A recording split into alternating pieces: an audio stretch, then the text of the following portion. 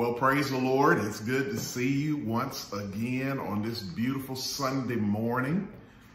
This show is being pre-taped, so I certainly appreciate the comments being made, but I won't be reacting to them because it's already been taped. But I'm excited about the Word of God. I'm excited about the Word of God that I'm about to give unto you. God bless me with this word, and I want to bless you with it. I certainly thank God for each and every one of you who support us, who like us, who post your comments, who share our Facebook page with others. You are just awesome. Thank you, thank you, thank you. And we're praying for your strength. Continue to pray for us in the name of Jesus. Continue to keep us in your prayers. Those of you who want to support us financially can do so through Givelify or PayPal. And we appreciate everything that you do to help move the kingdom forward. I know it will be a blessing to you, to you, to you. Let us begin with prayer as we always do. Lord God, in the name of Jesus, we thank you, we praise you, we magnify you. We love you, God. You've been so good to us, and you continue to be good to us at the Lion's Cross. To your people everywhere, continue to bless them, protect them in this age of COVID. God, send health, strength in Jesus' name.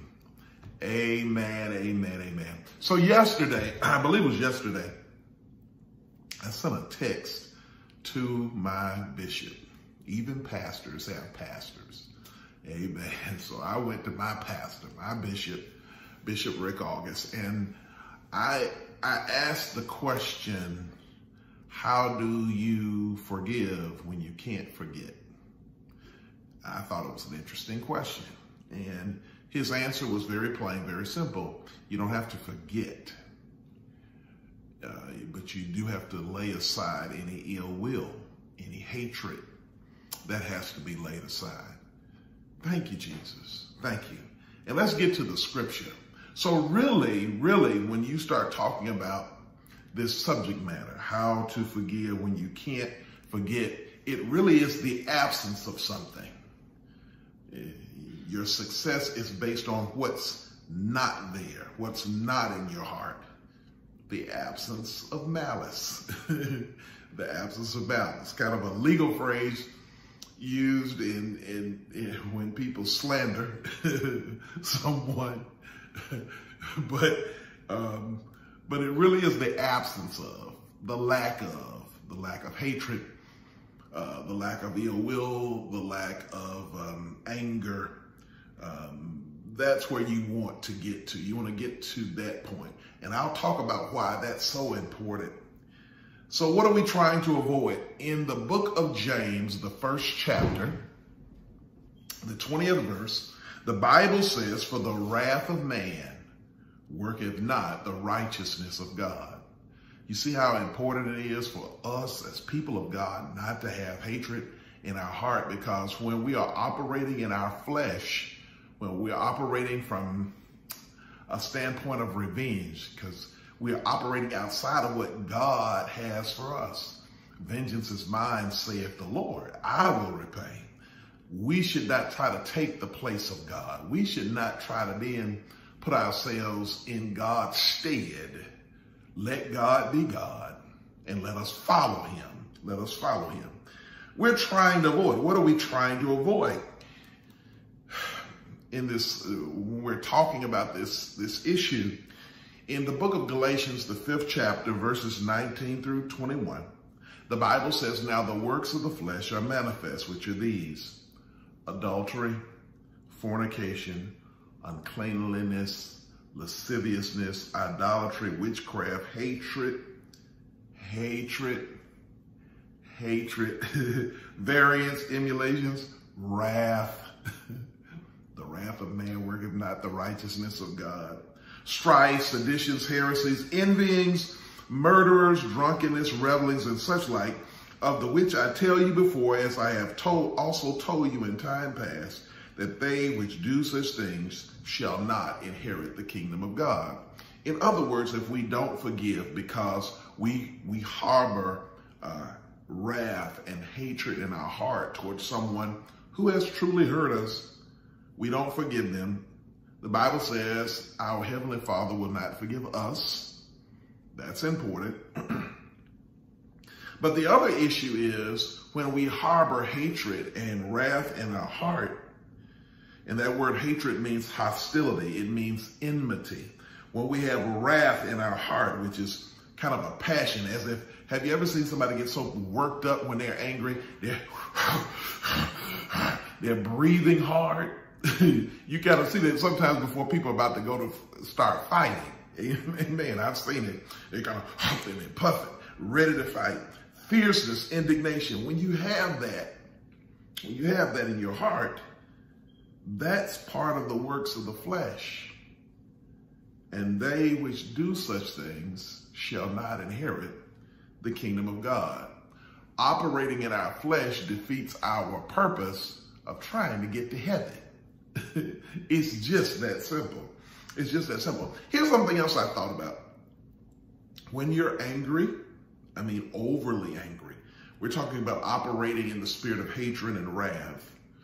It leads you into other sins. Murder. Or you hate your spouse so much, leads you into other sins. Adultery. You hate yourself. You hate yourself.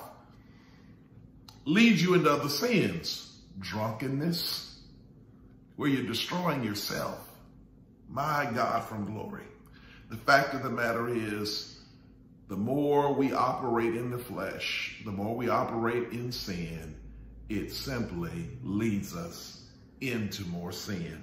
1 Corinthians, the 6th chapter, verses 9 and 10, the Bible says, know ye not that the unrighteous shall not inherit the kingdom of God? There it is again.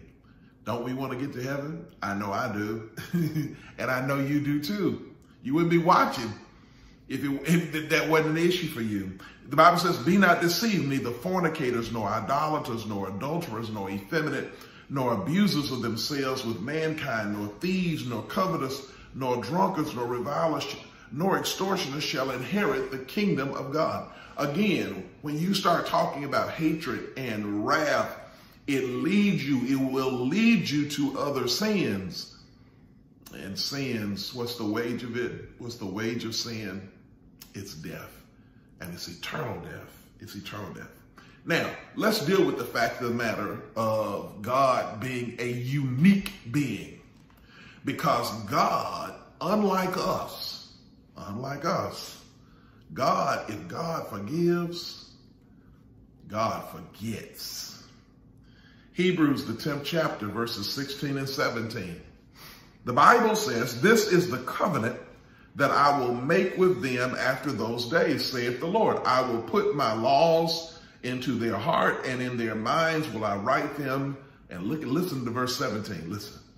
And their sins and iniquities, what does God say? Will I, God speaking for himself, will I remember no more. In the book of Isaiah, the 43rd chapter, the 25th verse, I am he that blotteth out thy transgressions for mine own sake, and will not remember thy sins. That's what God says about himself. In the book of Hebrews, the 8th chapter, the 12th verse, for I will be merciful unto their unrighteousness, and their sins and their iniquities will I remember no more. That's what God is saying about himself. In the book of Micah, the 7th chapter, the 19th verse, I love this verse. He will turn again. He will have compassion upon us. He will subdue our iniquities. Listen, and thou wilt cast all their sins into the depths of the sea. You know, I typically use the phrase that God will literally take our sin and throw it into a sea of forgetfulness. And that's the scripture that I kind of borrow loosely from. and paraphrase. But God says, I'm going to take your sin and I will throw them into the depths of the sea, because he's not going to remember our sin. Praise be unto God. But here's the deal. We're made in the image and likeness of God, but we ain't God. Okay? Let's just be real about that. And humans remember, and if we're not careful in our remembering, we will hold grudges and we will act sinfully on those grudges. I'll give you an example. In the book of Genesis, the 34th chapter, terrible situation. And I'm not suggesting that it was something that they should have forgotten. I'm not saying that. Only God's unique. God forgets. What I am saying is we cannot allow our remembering to drive us to sin. And Dinah, the daughter of Leah, which she bare unto Jacob, went out to see the daughters of the land. And when Shechem, the son of Hamor, the Hivite, prince of the country, saw her, he took her and lay with her and defiled her. And his soul clave unto Dinah, the daughter of Jacob, and he loved the damsel and spake kindly unto the damsel. And Shechem spake unto his father Hamor, saying, get me this damsel to wife. Now, we know part of the rest of the story, where the father goes to Leah's father and negotiates the connection between the families, where Shechem basically marries Dinah. But that wasn't good enough for the brothers, specifically two of the brothers. Their thought was to tell the men who were Gentiles that they had to be circumcised if they were going to become part of the family. These men, Shechem, Hamor, and their group, they got circumcised because they assumed that they were dealing with people in good faith. Terrible situation, but they were trying to make it right. And the Bible says in that same chapter, and it came to pass, verse 25, on the third day, when those men were sore, because they were circumcised, that two of the sons of Jacob, Simeon and Levi, Dinah's brethren, took each man his sword and came upon the city boldly and slew all the males. And they slew Hamor and Shechem, his son, with the edge of the sword, and took Dinah out of Shechem's house and went out. The fact of the matter is, if we're not careful, when someone does something tragic to us, we will have hatred in our heart, and that hatred will build into other sin. In this case, murder. In this case, murder. So what's the biblical directive? What is the biblical directive? Ephesians 4, verses 26 and 27 says, be ye angry and sin not. Let not the sun go down upon your wrath, neither give place to the devil. It's okay to be angry when someone has hurt you, betrayed you, treated you poorly, but don't allow that anger to lead you to sin. In Proverbs 25, verse 21 and 22, the Bible says, listen, if thine enemy be hungry, give him bread to eat. If he be thirsty, give him water to drink, for thou shalt heap coals of fire upon his head, and the Lord shall reward thee. In other words, kill him with kindness. Hallelujah. Let the love of God melt their hearts like hot coals, melting their hearts, that the person that you are ministering to, even though they have hurt you, as you minister to them, they be led to Christ. If it so happens that it was someone in the church who hurt you, a brother in Christ, a sister in Christ, There's a way to handle it. Matthew 18, verse 15. Moreover, if thy brother shall trespass against thee, go and tell him his fault between thee and him alone. If he shall hear thee, thou hast gained thy brother. But if he will not hear thee, then take with thee one or two more. We're talking about seasoned saints, not some baby saint as a witness, but some seasoned saint, a deacon. We're talking about one of the mothers of the church, okay?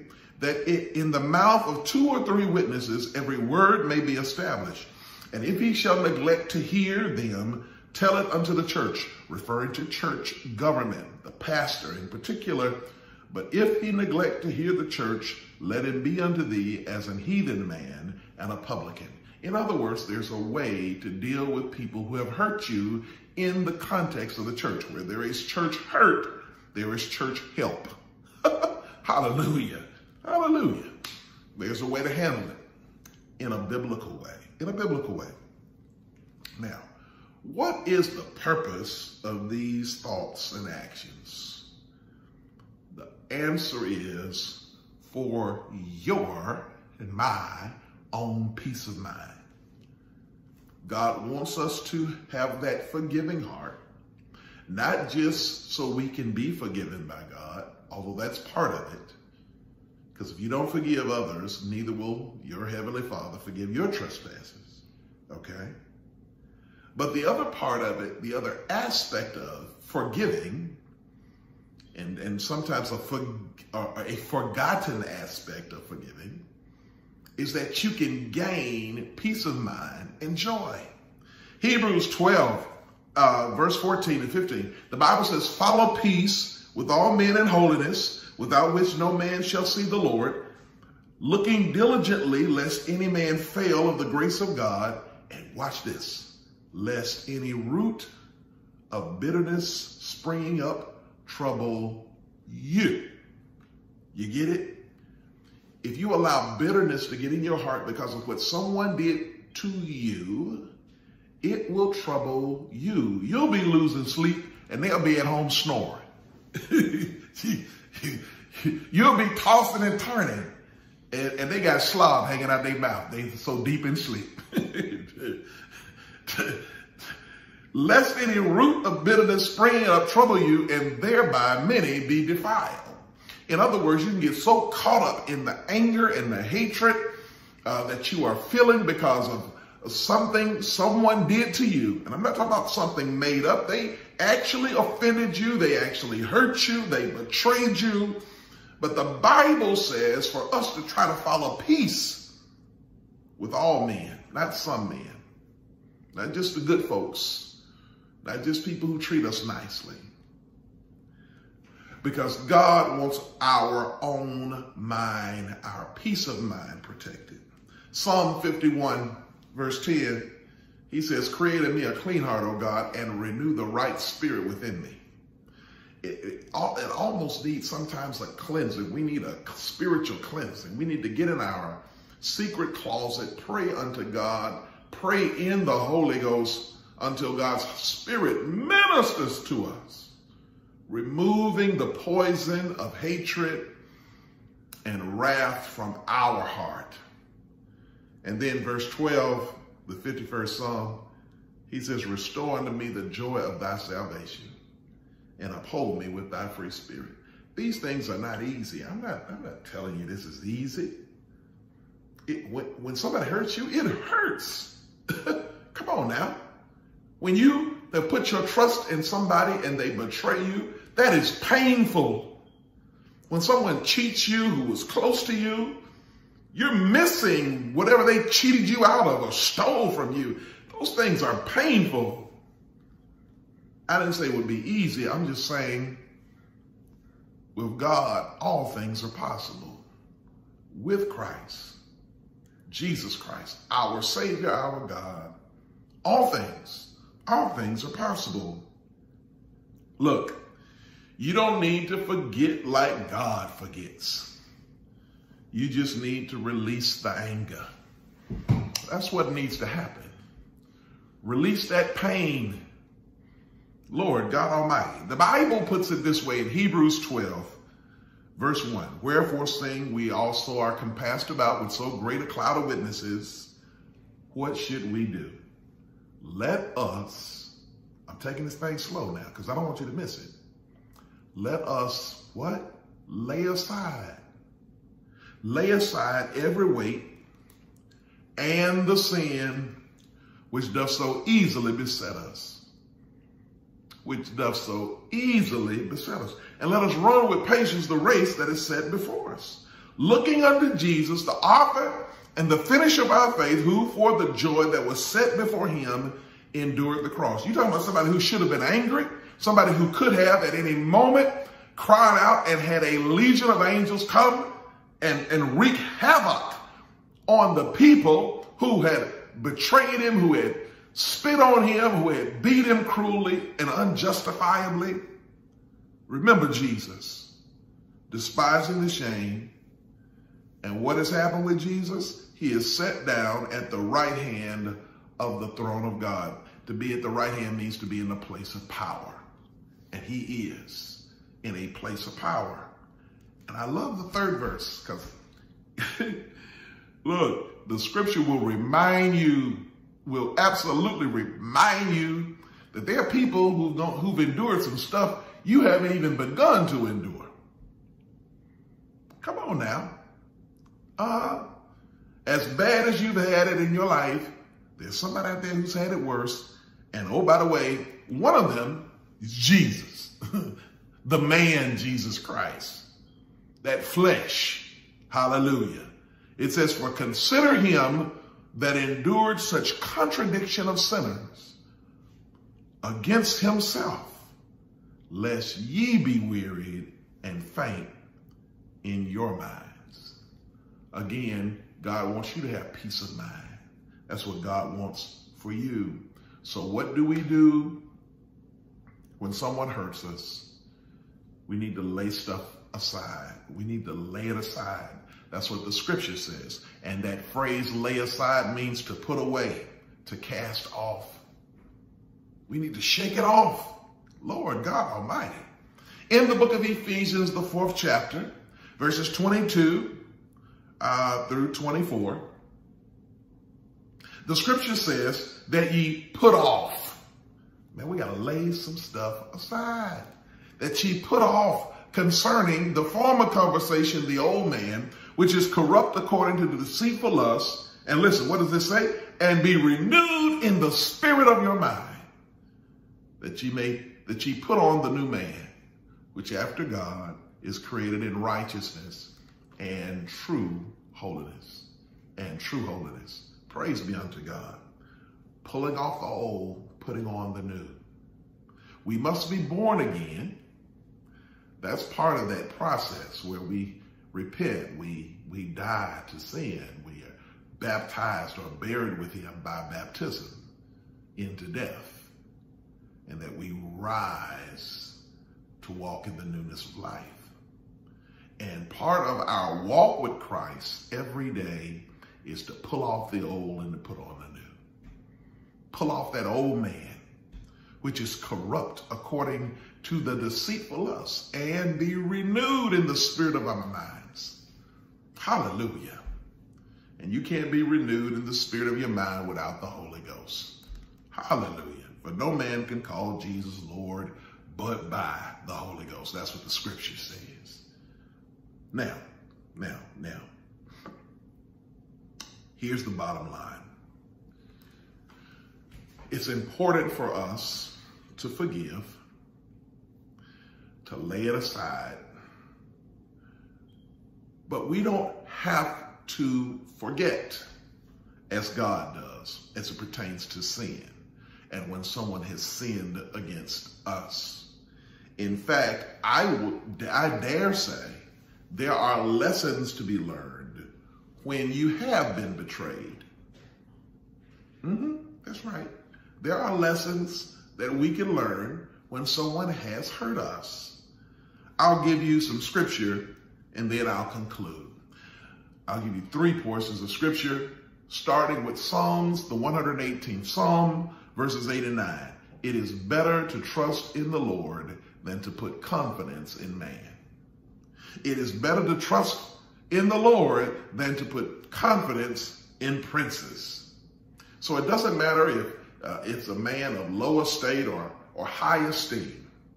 It's better to put our trust in the Lord than in man. Whether they got money, whether they're rich, poor, white, black, green, blue, polka dot. It is better for us to trust in the Lord. And so when someone does hurt us, who was close to us, someone does betray us, who should not have betrayed us, it should remind us it is better to trust in the Lord than to put our confidence in man. Jeremiah 17:5, and I'm not justifying wrong. Hold on, before I get to Jeremiah 17:5, I don't want you to think in any way that I'm justifying someone treating us wrong. No, absolutely not. Each man will have to deal with the things they've done in this body, in their bodies. Hallelujah. But vengeance is not ours, it's God's. Jeremiah 17:5, thus saith the Lord, cursed be the man that trusteth in man, and maketh flesh his arm, or his strong place, and whose heart departeth from the Lord. Sometimes we set ourselves up to fail. We set ourselves up to fail when we put too much trust in people and not in God. Last scripture, a very, very familiar scripture to many. Trust in the Lord, Proverbs 3:5. Trust in the Lord with all thine heart and lean not to thine own understanding. In all thy ways acknowledge him, and he shall direct thy paths. Be not wise in thine own eyes. Fear the Lord and depart from evil. So we've been dealing with this subject, the absence of malice. How do you forgive when you can't forget? Well, it's not an issue of forgetting for us, okay? But it is a matter of forgiving, where we have the absence of ill will, the absence of hatred in our life. When we can see someone and we're not gritting our teeth, okay, just a minute with them. Give me a bat in a dark alley. When we don't have that racing through our heart and in our mind, oh, there's a blessing when someone has treated us badly. And again, it is not to exempt them from seeking forgiveness when someone else has done wrong to us. But remember, be quick to forgive, because that's exactly how we want God to treat us when we trespass his laws and we hurt God's feelings. Amen. I hope this wasn't too somber. I hope this wasn't too heavy. And I hope, and in fact, I know it's helping somebody who's listening to me right now. And oh, by the way, if it's not an issue you're dealing with now, as my daddy would say, just keep on living. You will have to deal with this subject matter. But we thank God for you. We appreciate your prayers. Appreciate you tuning in. Again, share us, like us, follow us, do all those things on Facebook. We want to reach as many people as possible, and you can help us do that. Thank you. I appreciate you. We have some awesome people out there watching us, and we love you. We appreciate you. Those of you who know the words of prayer, pray for us. Hallelujah. Amen. We got some prayer warriors out there, so pray for us. And again, if you want to Givelify, PayPal, the Lion's Cross. Amen. The Lion's Cross. And we certainly appreciate your blessing, the kingdom of God. So I leave you with the words I generally leave you with. I love you, but God, he loves you best.